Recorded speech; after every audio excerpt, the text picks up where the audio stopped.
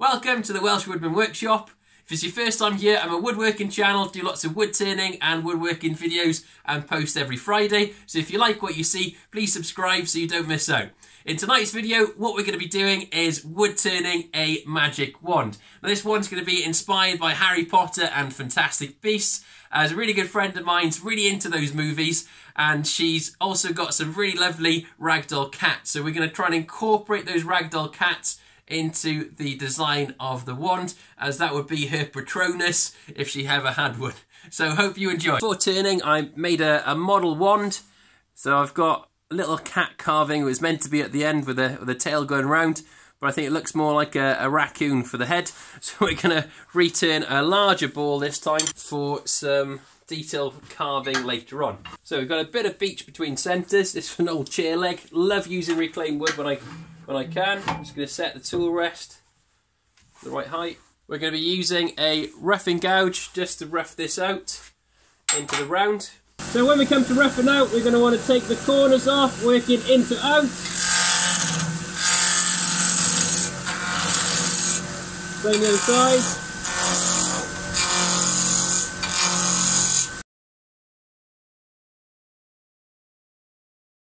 Going to be using this to turn a tenon.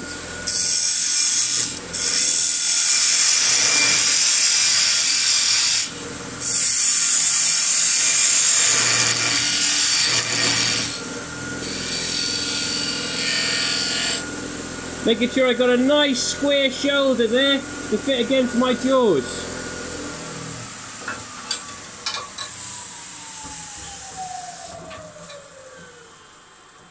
So nice and square, enough to the jaws to clamp onto.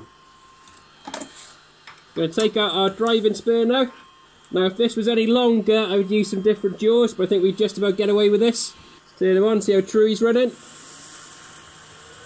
Tiny bit of wobble there. Just going to take that out.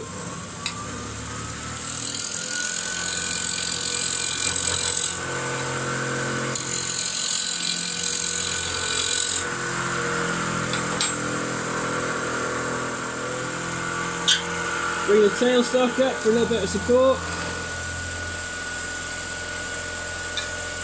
Going to use the parting tool just to make sure we haven't got a dimple in the end of our work.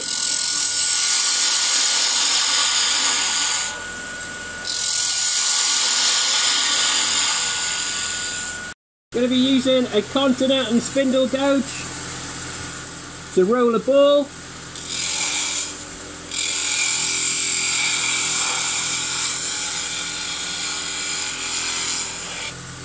And see, with a nice sharp tool we get shavings like this.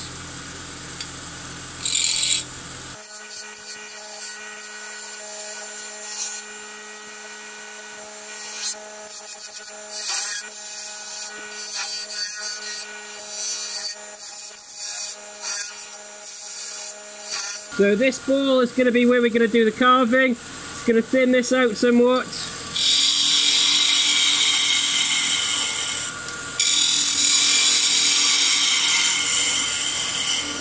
So I'm trying to always cut downhill so the fibres of the wood then are supported.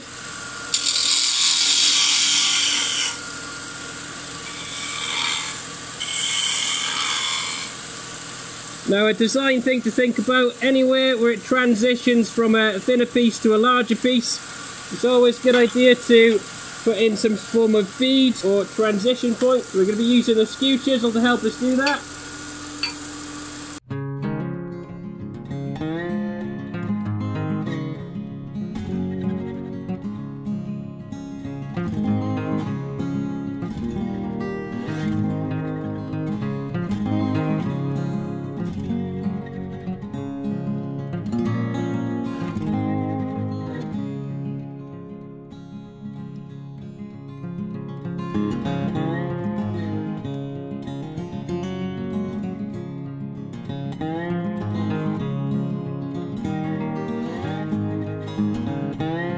Use the parting tool to... Now we're going to be gluing in a longer piece later on for the rest of the handle. It just makes that nicely transition into where we're going to be gluing into the rest of the handle.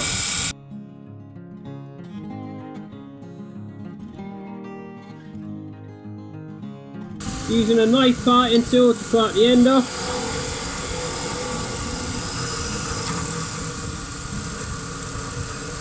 So just making a little tenon so we can attach into the next handle piece.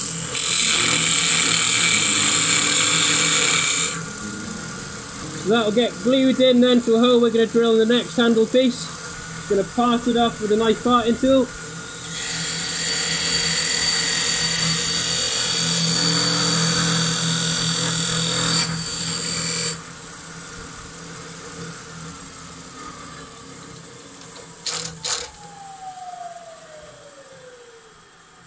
So there we go.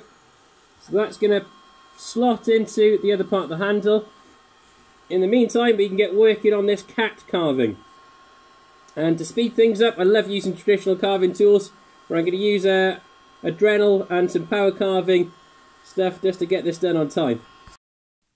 So I've drawn the cat profile out the best I could, and I'm just going to trim away some of the waste, the bits that we aren't going to need on the bandsaw. Now to make this safe, I've used a hot glue gun on the spigot bit that was left over to make it level, so it's not going to rock and catch.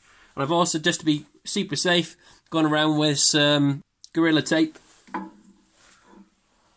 Take this nice and slow. So that's the profile we got from the bandsaw.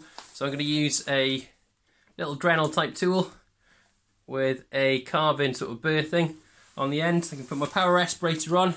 It's going to get rather dusty. And we're just going to hog away material until it starts to look like a cat, hopefully.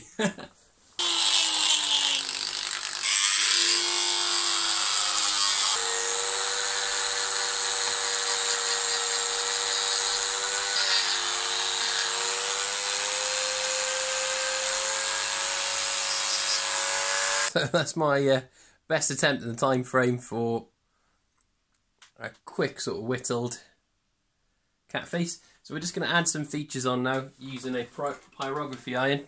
It's like a wood burning iron, and we're going to come back after we finish.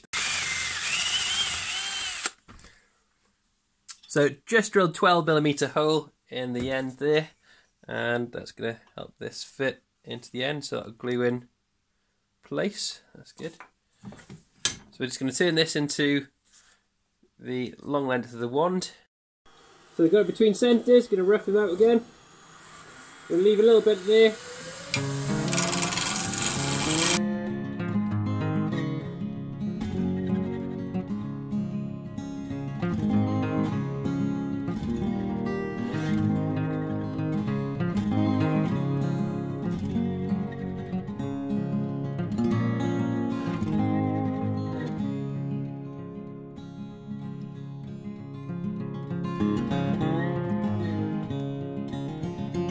We're going to go with a cellulose sanding sealer. So I've sanded this up to 500 grit. Which should give us a nice smooth finish. So essentially what this sanding sealer does, it seals the grain. I believe cellulose is suspended chalk. So it fills up all those end grain bits that are a bit like straws. That allows you to get a nicer finish over the top. So I'm going to cut this back now with the friction of the paper towel. So I've got up to my highest speed.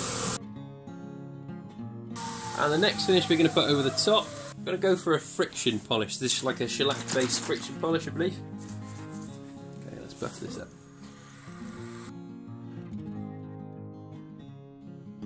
Nice, lovely finish on that. Happy with that, and that's going to contrast nicely with the back of the handle, which I'm just going to do in a flat wax over the top. So it'll be good to put together now. So all I got to do is part off that little bit there, round over the tip, a little bit of sanding, we can get this glued into place.